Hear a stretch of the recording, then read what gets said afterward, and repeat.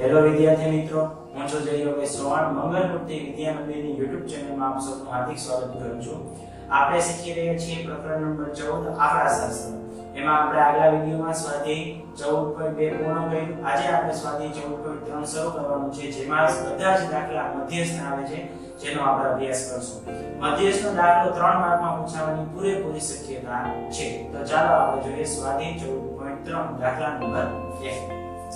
દાખલા નંબર 1 કીધું છે કે મધ્યસ્થ શોધો, બરાબર? અને તમે રકમ વાંચશો એટલે એમાં તમને ગ્રાહકોની સંખ્યા પણ ઓલરેડી આપી દીધી છે કે ટોટલ કુલ ગ્રાહકો છે તે 68 છે, બરાબર? યાદ રાખજો. હવે આપણે જોઈએ માસિક વપરાશ છે એકમમાં આપેલો છે, એના વર્ગ આપ્યા છે 65 થી 85, 85 થી 105. એવી રીતે તમે જુઓ એટલે છેલ્લો વર્ગ 185, 85 થી 205 છે. અને બધા ગ્રાહકોની સંખ્યા છે. દાખલાની શરૂઆત છે ને આપણે ગ્રાહકોની કુલ સંખ્યાની કરવાની છે. જો રકમમાં આપેલી હોય તો સરવાળો કરવાની જરૂર છે નહીં. આપણને રકમમાં આપેલું છે એટલે n બરાબર ટોટલ ગ્રાહકોની સંખ્યા કેટલી આપેલી છે મેં કીધું 68. કેટલી આપેલી છે? 68. ગ્રાહકોની સંખ્યા મળી ગયા પછી આપણે સંચય આવૃત્તિ ગોતવાની છે, જેને સંકેતમાં CF વડે દર્શાવે છે અને ઇંગ્લિશમાં એને કોમ્યુટેટિવ ફ્રીક્વન્સી કહેવાય છે. સંચય આવૃત્તિ કેવી રીતે શોધાય તો ચાલો આપણે એ જોઈએ. જે 65 થી 85 ની જે આવૃત્તિ છે 4 એ જ એની સંચય આવૃત્તિ બનશે.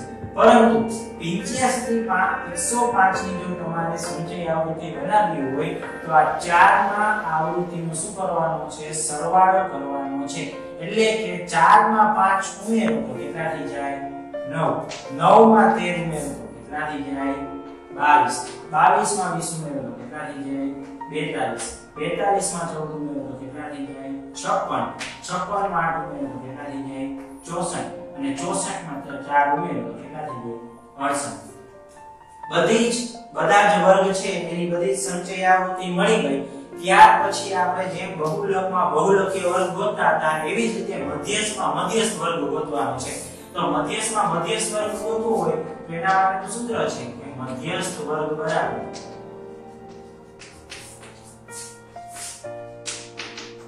n ના છેદમાં 2. n એટલે જે ટોટલ આવૃત્તિ છે, ટોટલ આવૃત્તિ કેટલી છે? 68. તો 68 ભાગ્યા 2. 68 ભાગ્યા 2 કેટલા આવે?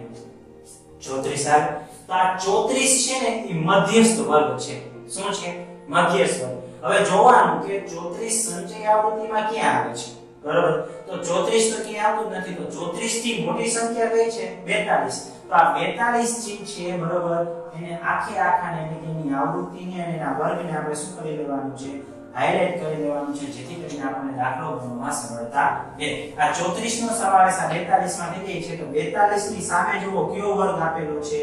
125 થી 145 છે. તો આ 125 થી 145 છે એ શું બને છે? મધ્યસ્થ વર્ગ બનશે. શું બનશે? મધ્યસ્થ વર્ગ. તેથી મધ્યસ્થ વર્ગ 125 થી 145 છે, બરાબર? આટલું થઈ ગયા પછી દાખલાની હવે શરૂઆત કરવાની છે. તો એના સૂત્રમાં જેટલી કિંમત આવે છે એટલી બધી કિંમત પહેલા આપણે શોધશું. જો આપણને સૂત્ર આવડતું હોય તો દાખલો ગણવામાં આપણને કેવું રહે? સરળતા રહે. એટલે સૂત્ર જો ન આવડતું હોય તો તમારે આ ચેપ્ટરનો પહેલો જે વિડિયો છે ઇન્ટ્રોડક્શન અને ફોર્મ્યુલા એ જોઈ લેવાનો, એટલે તમને સૂત્ર આવડી જશે અને એમાં જે વસ્તુ આવે છે એ આપણે લાઈન ટુ લાઈન ગોતશું. સૌથી પહેલા આપણે L ગોતવાનું છે. L એટલે લોઅર બાઉન્ડ્રી. લોઅર બાઉન્ડ્રી એટલે કે અધસીમા. અધસીમા જોવું જોઈએ કેટલી છે? 125. તો L બરાબર 125. n ના છેદમાં 2. n ના છેદમાં 2 આપણે ઉપર ઓલરેડી ગોતેલું છે. કેટલું છે? 34.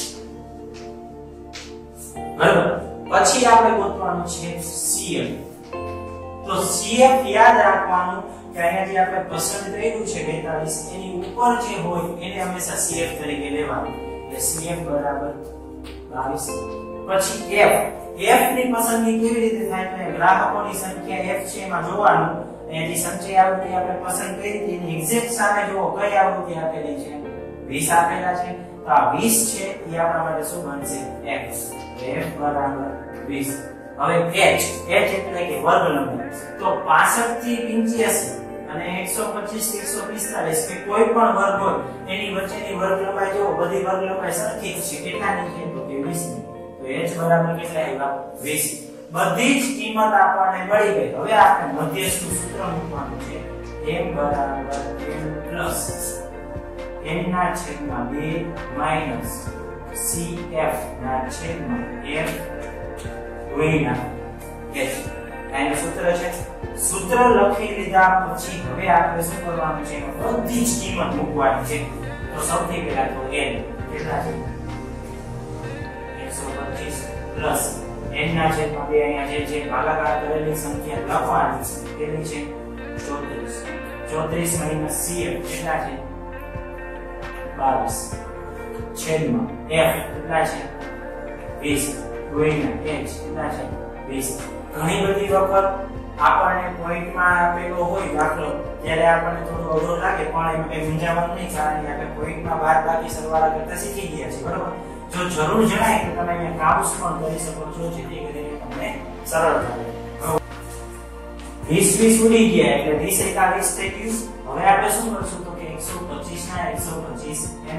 પ્લસ ના પ્લસ n 34 માંથી 22 જાય તો કેટલા વધે 12 4 માંથી 2 જાય તો 2 3 માંથી 2 જાય તો 1 તો કેટલા વધ્યા 12 વધ્યા હવે જો અહીંયા શું છે પ્લસ તો 125 અને 12 નો સરવાળો કરી લેવાનો તો કેટલા થઈ જશે 137 તમે જોયું કે દાખલો કેટલો બધો સહેલો છે પણ આવો સહેલો દાખલો પરીક્ષામાં પૂછાવાની કોઈ શક્યતા છે નહીં કારણ કે 3 માર્કનો દાખલો પૂછાય છે એટલે આનાથી પણ વધારે અઘરો દાખલો હોય એ જ પરીક્ષામાં પૂછાવાની પૂરેપૂરી શક્યતા છે હવે આપણે જોઈએ દાખલા નંબર 2 દાખલા નંબર 2 છે ને મોસ્ટ આઈએમપી દાખલો છે કારણ કે ખૂટતી આવૃત્તિ વાળો દાખલો છે મધ્યક હોય બહુલક હોય કે મધ્યસ્થ હોય ત્રણેયમાં જ્યારે ખૂટતી આવૃત્તિ વાળા દાખલા આવે એટલે એને આપણે આઈએમપી ગણી લેવાના કારણ કે પરીક્ષામાં એ દાખલો પૂછાવાની પૂરેપૂરી શક્યતા છે તો ચાલો હવે આપણે જોઈએ સ્વાધ્યાય 14.3 નો દાખલા નંબર 2 જ્યારે ખૂટતી આવૃત્તિ હોય ને બરાબર ત્યારે રકમમાં જે દાખલો હોય યાની કે મધ્યક હોય તો મધ્યક આપેલો હોય બહુલક હોય તો બહુલક આપેલો હશે અને મધ્યસ્થનો દાખલો હશે તો મધ્યસ્થ આપેલો જ હશે જો મધ્યસ્થ 28.5 હોય તો x અને y ના મૂલ્યો શોધો બરાબર ખૂટતી આવૃત્તિ વાળો દાખલો હોય ને એટલે મેં વાત કરી રીતે મધ્યસ્થ તમને ઓલરેડી આપેલો જ હોય એટલે કે m આપેલું છે m બરાબર 28.5 મધ્યસ્થ આપેલો છે તો શોધવાનું શું છે x અને y શોધવાનું છે બરાબર હવે પહેલા તો આપણે છે ને આનો સરવાળો કરી એટલે કે n કરી n બરાબર કેટલા થાય છે જો 5 + 20 25 25 + 15 40 40 + 5 કેટલા થાય 45 થયા x ના x n 45 + x અને y ના y હવે વિદ્યાર્થી મિત્રો જ્યારે એક ખૂટતી આવૃત્તિ હોય ને તો કુલ સરવાળો ન આપેલો હોય પણ બે ખૂટતી આવૃત્તિ હોય ને એટલે આવૃત્તિનો કુલ સરવાળો આપેલો હોય જે તમને ઓલરેડી રકમમાં આપેલો છે હું અહીં લખું છું n બરાબર તમને કુલ આપેલા છે કેટલા આપેલા છે 60 આપેલા છે કુલ ટોટલ આપી દીધો છે અને આપણે x અને y ગોતવો છે અને મધ્યસ્થમાં આપેલો છે તો શું કરશું જોઈએ આગળ બરોબર આપણને n મળી ગયો હવે આપણે શું ગોતવું છે cf એટલે કે સંચય આવૃત્તિ જે આગળના દાખલામાં આપણે શીખ્યા સેમ એવી રીતે કરવાનું છે પહેલા 5 ના 5 એમ જો બીજાની આપણે એટલે કે 10 થી 20 ની સંચય આવૃત્તિ ગોતવી હોય તો 10 થી 20 ની આવૃત્તિને શું કરવું પડે 0 થી 10 માં ઉમેરવું પડે તો 5 માં તમે x ઉમેરો તો કેટલા થાય 5 + x બરાબર કેમ કે આ કોઈ કિંમત નથી એટલે 5 + x ના x એમ 5 માં 20 ઉમેરો તો કેટલા થાય 25 + x 25 માં 15 ઉમેરો કેટલા થાય 40 + x 40 માં y ઉમેરો તો કેટલા થાય 40 + x + y અને 40 માં 5 ઉમેરો તો કેટલા થાય 45 + x + y બરાબર આવૃત્તિ કેવી રીતે શોધાય સંચય આવૃત્તિ એ ખ્યાલ આવ્યો હવે આપણે જોવાનું છે કે મધ્યસ્થ કેટલો છે 28.5 યાદ રાખજો જે ખૂટતી આવૃત્તિ હોય અને મધ્યસ્થ આપેલો હોય એટલે મધ્યસ્થ વર્ગ જો તમારે ગોતવાનો થાય તો તમારા 28.5 છે ને જોવાનું કે અહીંયા વર્ગ અંતરાલ જે છે એમાં ક્યાં આવે એટલે કે 28 માની લ્યો કે 28.5 છે તો 28 શેમાં આવે 0 થી 10 માં તો આવે નહીં 10 થી 20 માં આવે નહીં તો શેમાં આવે 20 થી 30 માં આવે હા 20 થી 30 ની વચ્ચે 28 આવે છે તો 20 થી 30 ની વચ્ચે 28 આવે એટલે આપણો મધ્યસ્થ વર્ગ છે ને ઈ કેવો બની જાય 20 થી 30 અને લખવાનું કે તેથી મધ્યસ્થ વર્ગ 20 થી 30 છે રેડી મધ્યસ્થ વર્ગ મળી ગયો મધ્યસ્થ વર્ગ મળી જાય એટલે તરત જ આપણે સૌથી પહેલું કામ ઈ કરવાનું કે એને હાઇલાઇટ કરી દેવાનું બરાબર શું કામ તો કે આપણને બધી કિંમત ગોતવામાં ખૂબ જ મદદરૂપ થાય છે હવે દાખલામાં સૌથી પહેલા તો આપણે શું ગોતવાનું હતું L એટલે કે લોઅર બાઉન્ડરી એટલે કે અધઃ સીમા અહીંયા જોવો તો ખ્યાલ આવી જાય અધઃ સીમા છે કેટલી છે 20 n ના છેદમાં 2 જો પહેલા દાખલામાં આપણે શોધ્યું હતું ને અહીંયા આપણે શોધ્યું નથી તો અહીંયા ટોટલ n હોય ને એ જ ધ્યાનમાં લેવાનું જ્યારે બે ખૂટતી આવૃત્તિ હોય ત્યારે n ના છેદમાં 2 ગોતવાનું થાય એટલે n આપેલો જ હોય કુલ આવૃત્તિ એને ધ્યાનમાં લેવાની કુલ આવૃત્તિ કેટલી છે 60 તો 60 ભાગ્યા 2 તો 60 ભાગ્યા 2 એટલે કેટલા થઈ ગયા 30 થઈ ગયા રેડી કુલ આવૃત્તિ કેટલી હતી 60 60 ભાગ્યા 2 એટલે કેટલા થઈ ગયા 30 ઓકે આટલું થઈ ગયું હવે આપણે શું ગોતવાનું છે CF તો આપણે આગળના દાખલામાં જોયું કે જે આપણે હાઇલાઇટ કરેલું છે અને અહીંયા જે સંચય આવૃત્તિ છે એની ઉપરની આવૃત્તિ જે હોય ઉપરની જે સંચય આવૃત્તિ હોય એને શું કહેવાય CF એટલે કે 5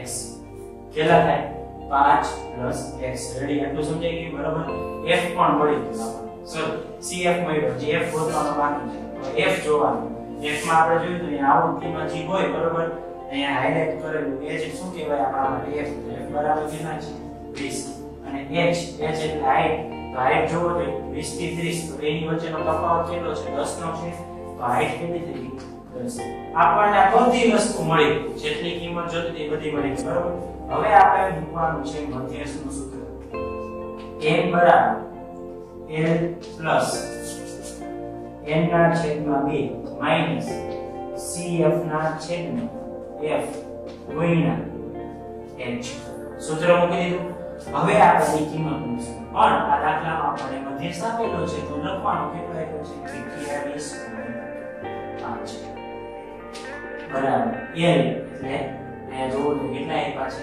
20 પ્લસ n ના છેદમાં 2 જે આપણે જોઈતું કેટલા છે 30